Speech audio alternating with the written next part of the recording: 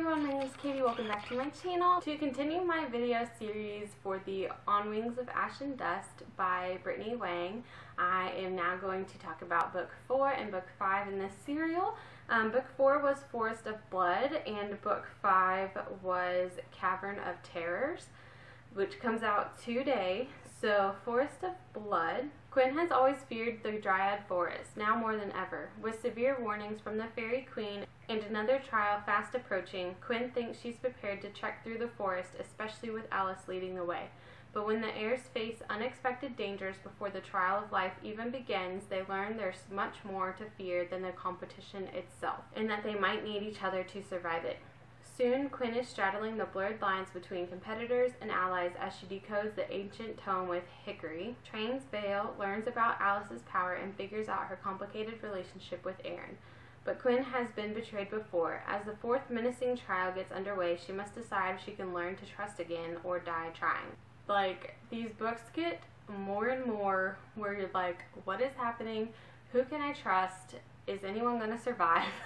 On their way to the forest, they already encounter these, like, deadly goblin things. I forgot what they're called now, but they're, like, all ashed and, like, burnt looking, and nothing that the forest is supposed to have, and so you're like, where did these things come from? And you kind of figure it out in episode 5. Someone poisons Quinn, and she thinks it's someone, but you learn it's someone else in episode 5. Quinn decides to put her trust in people and let them in on everything that's going on, and I'm just like so nervous for her because it's great for her arc. She's not a trusting person, so to put her trust out there, she's growing, but I don't know. I don't trust this people she told it to. Especially one person who, like, we're supposed to trust, and I'm just like, I don't know what you're going on behind the scenes. Like, I feel like he's hiding some stuff. So, I gave Forest of Blood 5 stars. I wrote, oh my gosh! Forest of Blood brings it. The mysteries pile on with what's happening in the world, the prophecy, and the competition. In this episode, we head to the Dryad territory and learn more about Alice. So much more, you guys. So much more, and we learn even more in episode 5. Like, everything just builds, and it's just so good. I can't even process my thoughts right now. The forest, the family dramas, the vision and dreams, and the conspiracies. Alice's older brother, I'm so curious if he plays a role in the future, and I love her little sister. But yeah, you also learn more about the queen and like what she's after, and but she's trusting a person that I don't think she should be trusting unless they're in on it together, but I feel like they're not, but like I don't trust her either. So I don't know. Lots of not trusting going on. I have no idea what's happening. The plot twist, the moments that make you catch your breath, the page turning pace, like everything. I'm still so torn on who to trust and how it'll unfold. Yep. I have so much I want to say and shout about, but it's all spoilery. Brittany does an excellent job with the world building, descriptions, and characters. Oh my gosh. I love Quinn, Alice, and Hickory are like the dream team, and I still don't understand Vale and Aaron and why they keep going off together if like Aaron doesn't like her like that. Like, I don't know what game she's playing, if she's just trying to get with him again, or like, I don't know what she's doing. Oh, that was episode 5, the cool library. I'll get there in a minute. I'm trying to think on episode 4. The trial itself was intense. They are put already in a do or die situation as soon as it starts, and have these hallucinations, and have to work together, and like, which is like, you know, if they were actually competitors, it'd be like, you're gonna die, bye. So I'm glad that they pulled together and help each other out.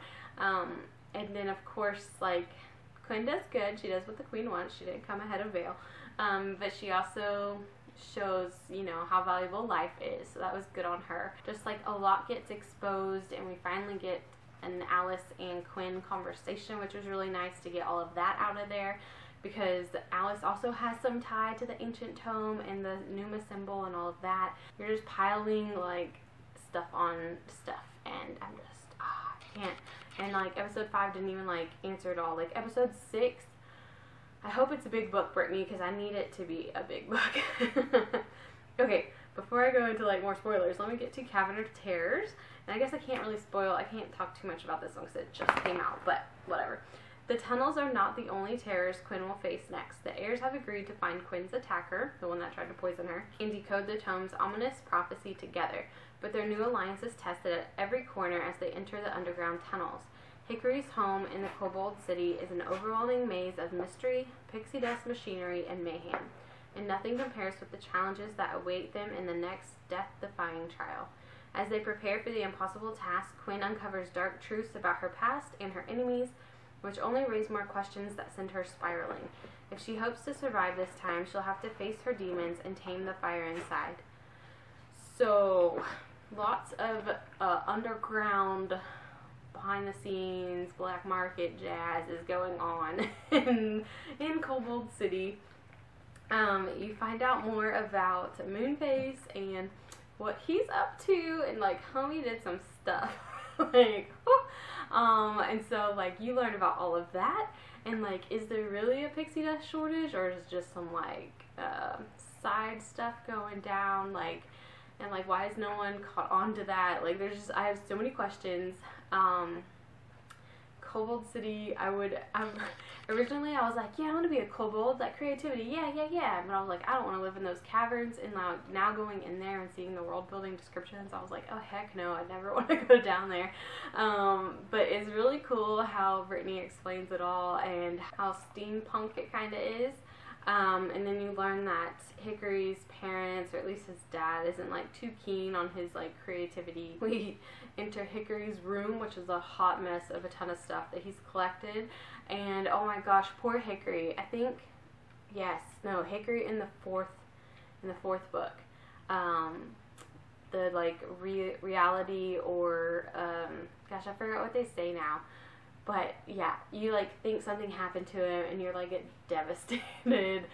Thankfully that gets resolved. But in this one, you find out that they are now, because things got boring down there, there's not much to do down there, they've now pitted prisoners against each other to fight for their freedom. Do they actually get free? It reminded me of the 100 back when they had Blood Reyna. Is that who she was? And they had to fight to the death or like be free or whatever. It kind of reminded me of that, but like on crack, because you have a maze of death like that you have to get through first, minus like all the other competitors who might try to kill you to reach the end first. And we get reintroduced.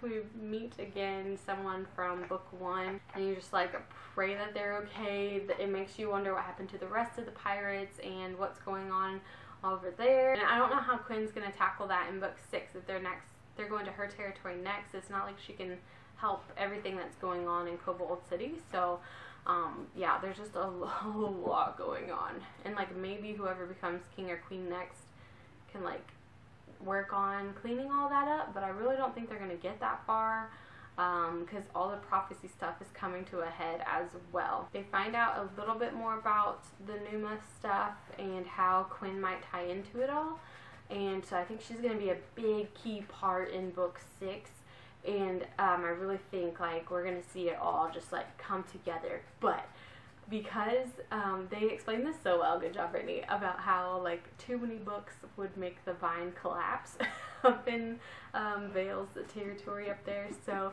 they had to store an underground library in Kobold City to hold all the rest of the books, and so they come across some down there. But my review, again, gave 5 stars. Seriously love this series. I wrote, holy smokes, so much is going on. I couldn't put this down with all the mysteries, new information, and stakes. So much tension and stakes. Oh my gosh. And also, Quinn pulls away a little bit this episode, and so you're like, who can I trust? What is happening? Like, will I even survive this? Like, she just tunnels. And again, Aaron, like, I don't know about him still. He had her back, but like, I still don't know. Episode 5 takes us to the underground tunnels and caverns where we learn more about pixie dust and prisoners, find a grand library with critical info, and watch an old friend battle it out for freedom in a deadly maze. Basically, to recap everything I just said, their next trial is just as deadly, and man, it was a nail-biter. What I wish we could see, and I don't know if Brittany feels like making this an extra where you get POV of the other characters, but I would have loved to see how they handled the trial. Because you see Quinn, and like in my head, she didn't take like forever to get through the trial. I guess the first, like there were stumbling blocks, and holy cow, like the thing that comes after her. And then of course she got delayed once she got in the tower part, but I would love to see how the other competitors did it. I would just love to know, because you see at the end what place they all made, and then if they had injuries or not. And I would just love to have seen what they went through, if it was the same. I guess I could just ask you, Brittany, what did they get asked the same questions? Maybe they just did it better than Quinn did or not.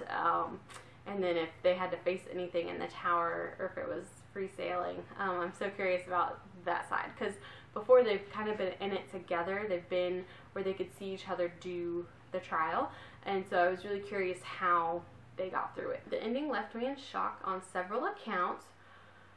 So many things are up in the air, so many things I questioned. I was just like, oh my gosh, there's literally so much that needs to happen in episode 6. So many answers we need to learn, like, oh my gosh. And yeah, so I think the final episode is going to be explosive. Like, I cannot wait. Seriously, if you have not picked the series up yet, like, do yourself a favor and do it. The next one comes out October 12th. So, you got some time to read through these if you haven't yet. And yeah, I'm so excited. And I know that Brittany's working on a paperback version of all these. So all of these are little ebook episodes, and she's going to compile them into the paperback, which I cannot wait to get my hands on. I'm so curious how the front cover is going to look. I love all of these covers so far. So yeah, that's me gushing about this series. Let me know if you have any questions down below, or if you have read it, what your thoughts are, and I will... Gosh, I'll catch y'all in the next videos. The next ones coming out in October are going to be Preptober stuff, but I will have episode 6 in there, and then my thoughts on just like the whole series, any like theories or guesses that I had along the way, whether I was right or wrong, how I feel about the ending, and if there were any loose ends that still weren't answered, or things like that. I'm just going to do a big recap video, but Brittany has a lot going on her channel as well. A video a week that's live, so you can hang out with her live and talk about her books. And yeah, I love this whole process. It's been so good. Okay, I'll catch y'all later. Bye.